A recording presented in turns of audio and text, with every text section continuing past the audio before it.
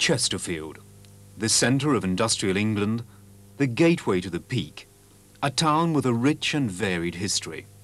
Seen here from the south, Chesterfield has a population of 100,000, and it's an important part of the industrial Midlands, where the steel, coal and farming industries meet. The town hall, completed in 1938. With its 6 stone pillars, it's a most distinctive building, almost identical to Stormont, the former seat of government in Northern Ireland. Revolution House. This quaint thatched cottage, formerly known as the Cock and Pynot Inn, is where the Earls of Derbyshire and Danby, with John Darcy, plotted the glorious revolution of 1688, which of course resulted in James II being dethroned and replaced by William and Mary of Orange.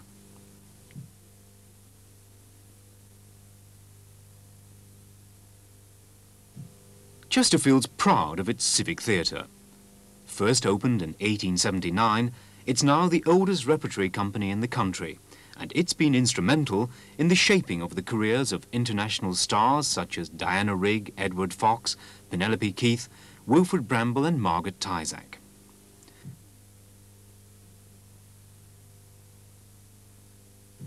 One of the oldest buildings in the town centre is Ye Old Royal Oak.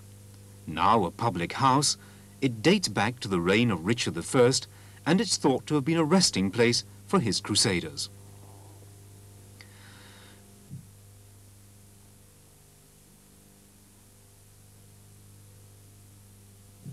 The Market Hall and Market Square have, for some 800 years, been the focal point of the town centre. For 3 days each week, on the square stand some 260 market stalls, making it the largest open-air market in the country.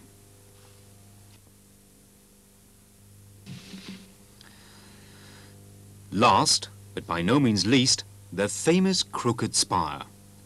Towering 228 feet, the spire of the parish church of St. Mary and All Saints dominates the local skyline and features on many of the products and industries of the town.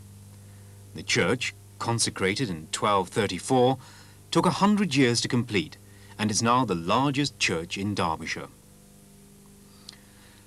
Well, we've set the historical scene, and now, today, the 12th of November 1981, Chesterfield will witness a further entry in the history of England as Prince Charles and Princess Diana of Wales visit Chesterfield, their first official visit to an English town since their wedding just 12 weeks ago.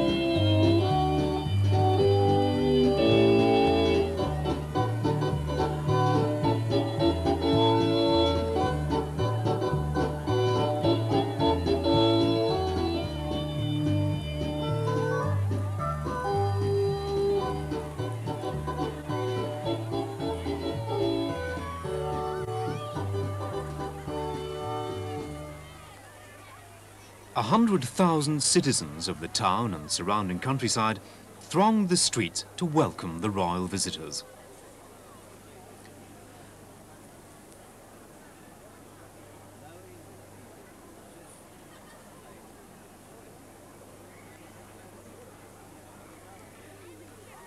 For the Hart Hill Morris men, it was to be the second time this year they had entertained royalty. While the crowds waited for the royal couple, the Morris men polished their performance.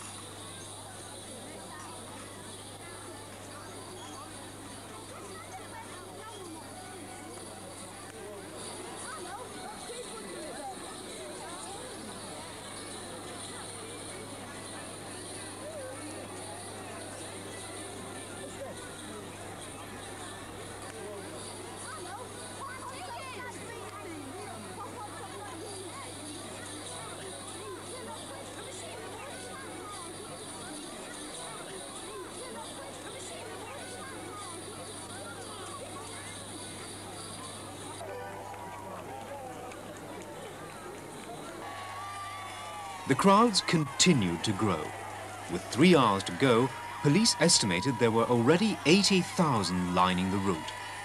Only a week before, the nation had been delighted by the news that the princess was expecting a baby. She had cancelled several engagements in other areas, and now there was anxiety amongst the crowds that they too might be disappointed.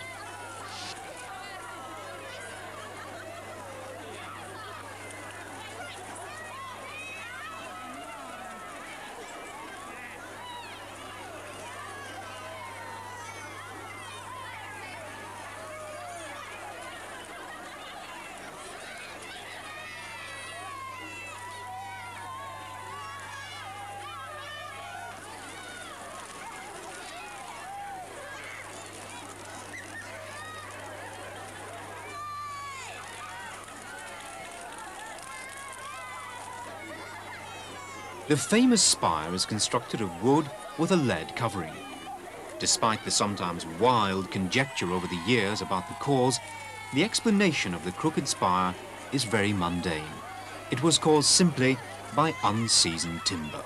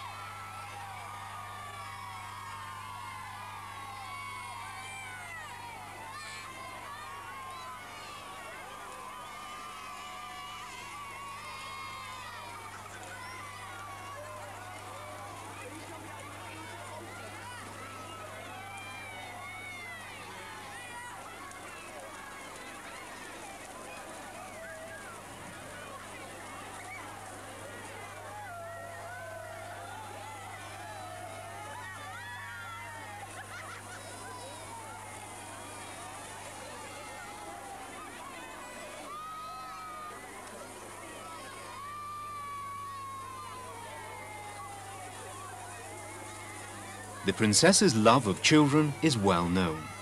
15,000 of them had been brought in by coach, but they still had a 2.5-hour wait.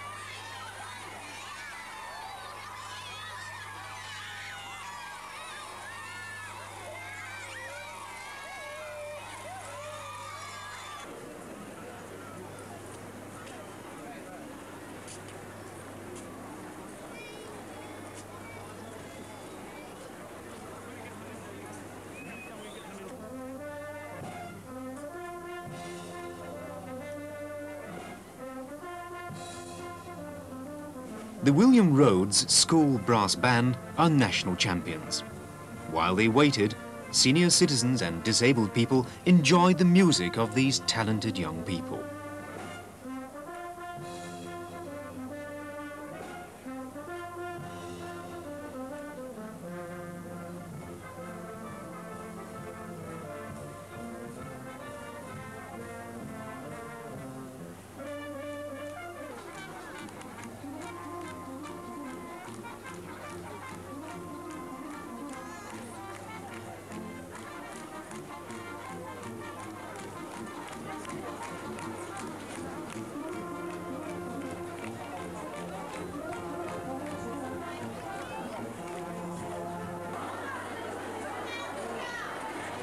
Inside the new pavement shopping centre, the proprietors and staff of the shops with their families made final preparations for the walkabout which the royal couple was soon to make.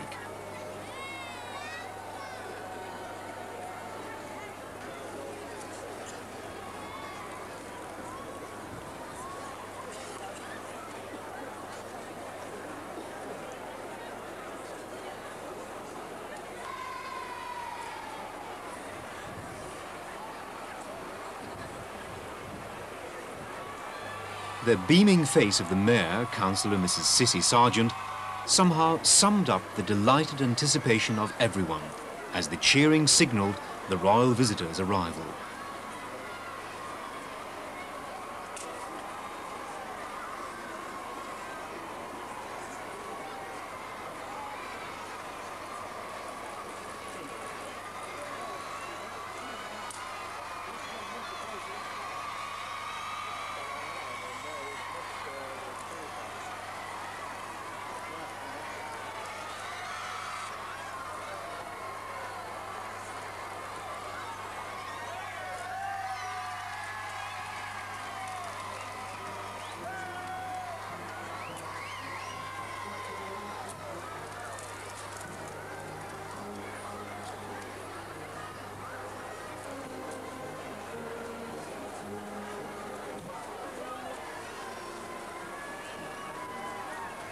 For the Duke and Duchess of Devonshire, it was their first meeting with the wife of the future king.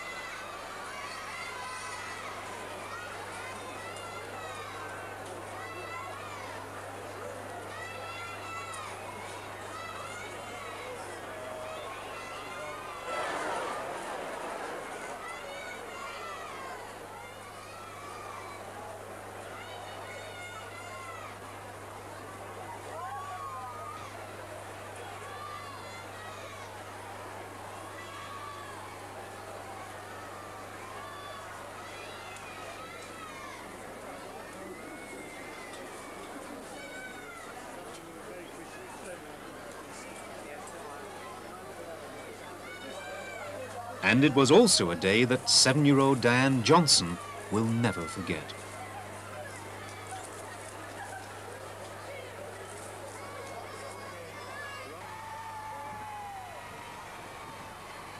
The inverted mace had a special significance.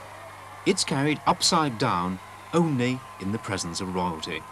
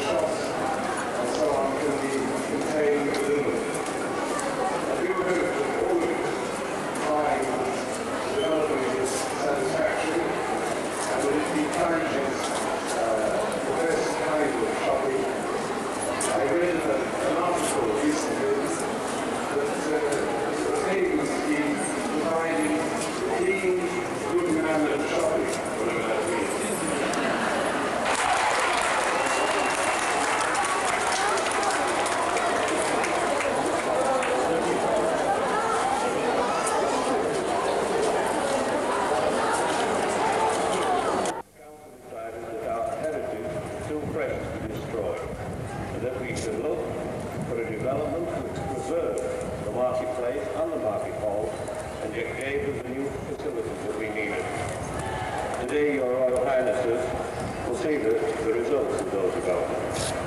The Market Hall has been extended and fully modernised, the two market squares restored, and the car park has been built to the rear of this development.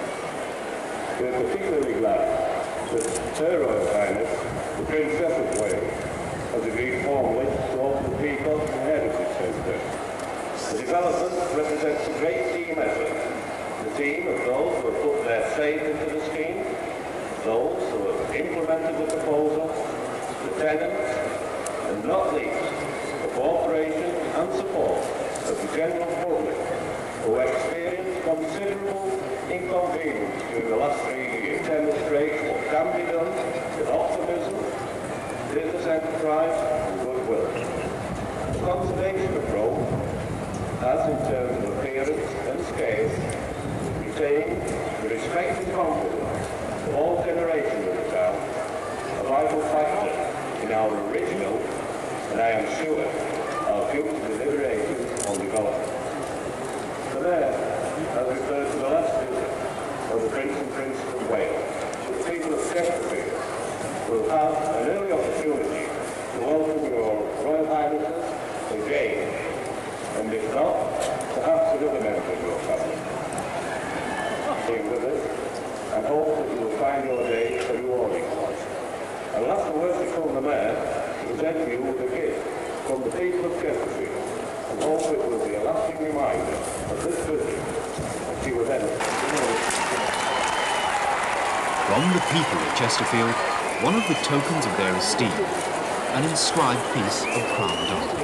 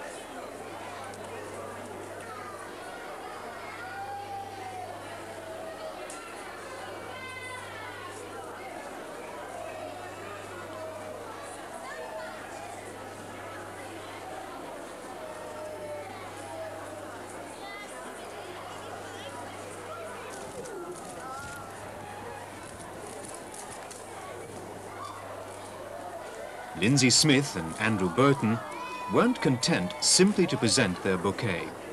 They placed a kiss simultaneously on the royal cheeks.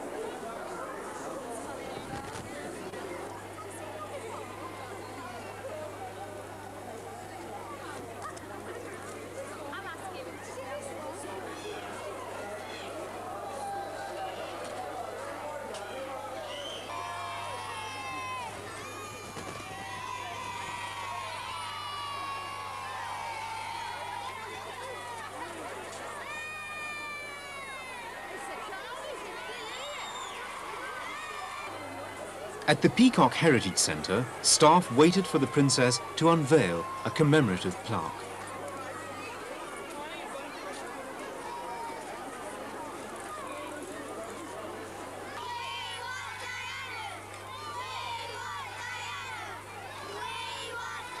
Herr Benz and Monsieur Lemoine, the representatives of Chesterfield's twin towns, Darmstadt in Germany and Troyes in France, had come to Derbyshire for the day. And they had their long journeys rewarded when they were presented to the Prince and Princess.